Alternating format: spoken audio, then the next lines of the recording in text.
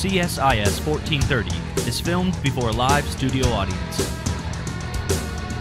We've already seen some of the units. A lot of them are meant for what's called responsive design, or they're relative units. We've looked at a fixed unit and a responsive or relative unit. So the first one is pixels, right? We know about pixels.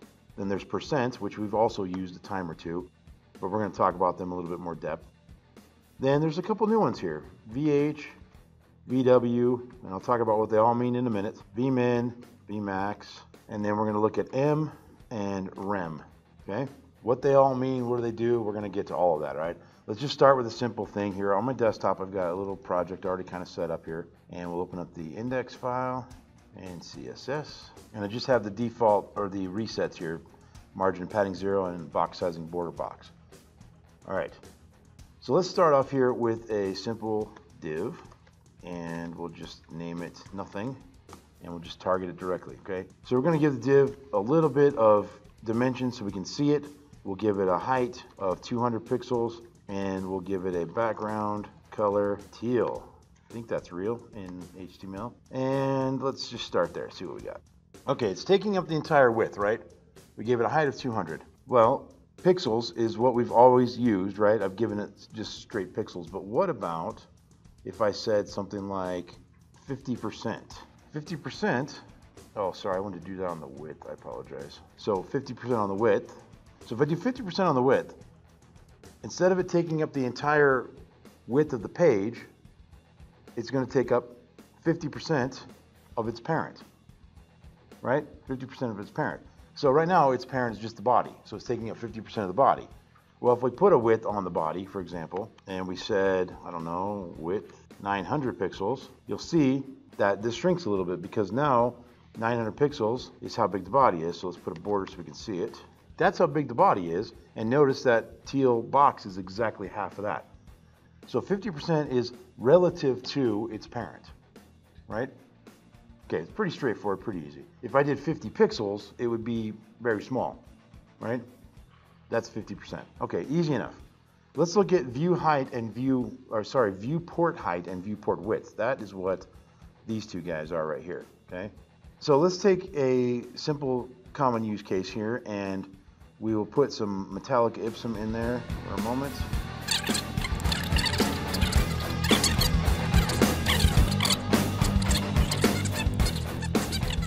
20 pixels and padding of 20. Okay, let's just see how that looks first. There we go. All right, now this business where it's sticking out of the box, we're going to deal with that in a minute when we talk about the overflow, okay? But for now, we'll leave that there, and let's take off the forced height on the div so that doesn't happen. So now it's pushing it down, okay? All right, and the teal is the div, right? Let's actually apply that to the body. So the body has a background color of teal, right? So that's the body. Let's get rid of that border on the div there, or on the background, I should say. So now we just have a paragraph sitting here in our content. Well, sometimes I like to do this. On my HTML, I want the HTML background to be a different color. Background color corn silk.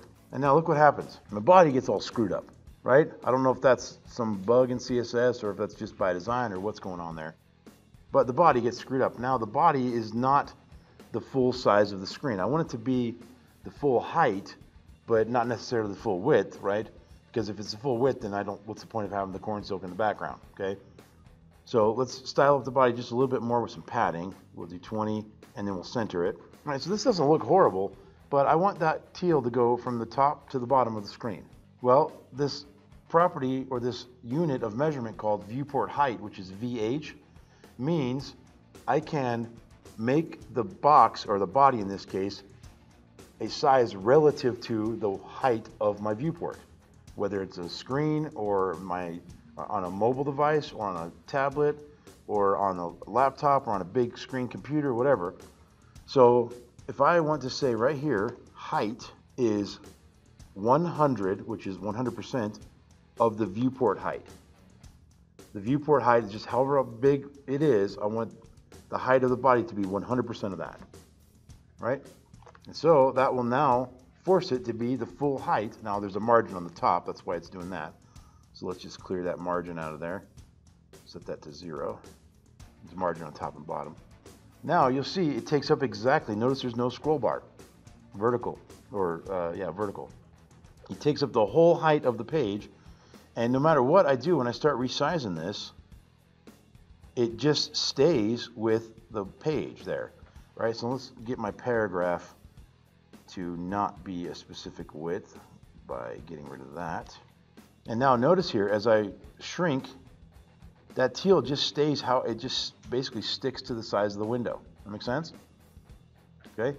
You can also do that with width. So let's take the height off and let's make the width 100% of the viewport width, VW. And now it will fill the width no matter what, which is the default behavior of a div, by the way, as we know, right? Okay. But you don't have to do 100% of that, right? I can do 50, right? So now it'll just take up 50% of the width of the viewport. So it'll always be 50% of the width of the viewport. And so it'll start resizing, okay? I can do that with the height. I can make it 50 viewport heights. Now my content's overflowing. Again, we'll deal with that problem in a minute. But now that green box will always be 50% of however tall the viewport is. And the viewport is the browser when you're on a computer, but when you're on a mobile device, it's the actual screen itself, okay? And notice it's shrinking there as I move the box because it's staying 50%. Now here's a cool little trick you can do. Let's get rid of that text for just a minute. So it's just an empty div right now. If I refresh it, it's just an empty div. But what I could do is make it the width of the, whatever the width is, 50% of that, 50% of the height, and then for the margin, I can put it like this. 25 viewport heights for the top and bottom, and 25 viewport widths for the left and right, which will center the box, because 25 top, 25 bottom, that's 50, plus the 50 of the box. It'll just put a rectangle that's the same proportion as your viewing screen, dead centered right in the center of the screen, like so. And no matter what, when I resize this, it's going to stick there and it's going to resize the box to be 50% of the width and 50% of the height. And it'll just stay there in the center until you get ridiculously small there, right? So that's a fun little one you can mess with, okay? You can also use vmin and vmax. Okay, what this does, let's go, we'll do 100% of the vmin, vmin, viewport min. What this means, look at the viewport width and the viewport height and take the smallest one and to make it that big. So we refresh this, let's make it bigger here, refresh. It is right now 100%, the width is 100% of the either the viewport width or the viewport height. And because the viewport height is clearly smaller, it's 100% of the height. So in other words, the width of that rectangle is the same as the height of my viewport. Right? That makes sense?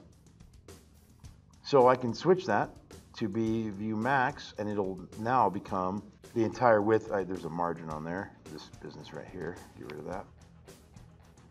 Now it's the entire width of the width, right? Because I said use the viewport maximum. And again, the viewport is, there's a width of the viewport and there's a height of a viewport. And this line of code on 9 says I want to be 100% the size of whatever's bigger. The width or the height, whatever's bigger. Or whatever's smaller. So now I'm going to be 100% the size of whatever's smaller. And again, now the width is exactly the same as the height of my viewport. Okay? A lot of use cases for this. A lot of fun things you can do with it. I don't use viewport min and max very much, but I do use the viewport height and viewport width quite a bit. Okay? If you want to learn more, feel free to jump onto W3 Schools and check out their stuff there. It's pretty cool. But now you know about it, right? Okay, let's take a look at a couple more units of measurement. We have rem and m.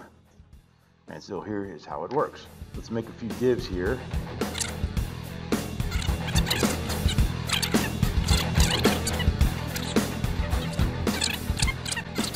So let's just start here. We just have outer, which has a child with the class of A, which has hello A, and a class, a div that's a child of it called B, and then B has a child which is called C. So that's what we have. Right now, it's not going to be anything fancy. Just going to say hello A, B, and C, right? Easy enough. Well, this M font property, if I were to apply on all the divs, the property font size equals 1.25 Ms. This means 125% of the size of your parent, right? That's what that means. 125% of the size of my parent. Well, who's the parent of the outer div? The body. We have not assigned a font size to the body, just it's going to pick whatever the default is for the browser. We'll just go with that for the moment. But the div called outer is going to be 125% bigger than the body's font size, right? Then div A is going to be 125% bigger than that one. And then div B is going to be 125% bigger than that one. It's going to scale. They're going to grow each time, right? So if we refresh, we get this, right? A is 125% of the body. So let's put one on the body so we can actually calculate this. We could say font size is 10 pixels, something small. So this one is 125% of that. In fact, let's just double it. Just go 2 Ms. So now, what we don't see is outer. So let's put some text for outer as well. We'll go right here to outer and we'll say, hello outer. And let's even put some in the body directly. Hello body, okay? Body is 10 pixels. This is double that. 20 pixels, 40, 80, 160, right? That's why it's so huge there. So it just, as you go deeper, you're just looking at your parent, and then that one looks at its parent, and so forth. It's relative to its parent size, okay?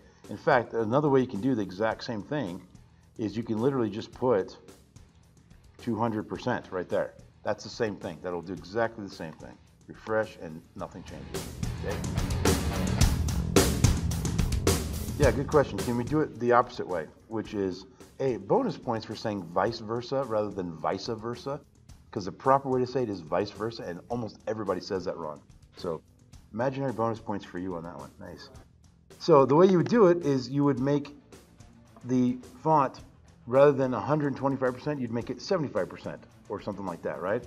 So let's set the font size to, what did we get up to, like 160? Let's just do 120. So the body is huge, and then we'll say each thing below it is 75% of its parent, right? And now, hello body is ginormous, and then it gets a little bit smaller each time down, okay? Yeah, good. Why would you do that? Next week, we're going to learn about responsive design, which is, okay, if you're on this size of a screen, do this CSS. If you're on this size of a screen, do that CSS, and so forth. And so when that happens, you'll do one little line of code where you'll say, okay, in the event that you're on this size of a browser, change the font size to 10 instead of 20 or something like that. Well, if you do it like this, where you have all the fonts that are relative to their parent and you just change the top font, then everything will scale with it, right? So that's a really good way in your it's called a media query. We'll learn about it later, but you basically have some code that says, okay, if the screen's this big, use this CSS. So in that part that says if the screen is this big, which I'm not going to teach that to you yet, but if the screen is X size, then here's the CSS for that. It's different, okay?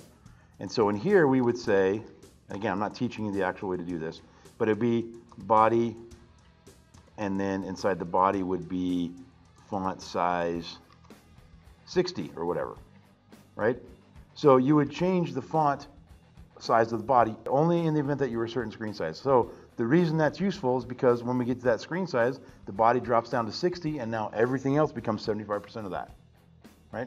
That can be very useful. How to do that little trick on line 32 we will learn next week. Okay, now there's M's and then there's rems. Rem stands for root M, and this will make it a percentage of the root size. In other words, whatever the root element of the whole document is, which is HTML, right?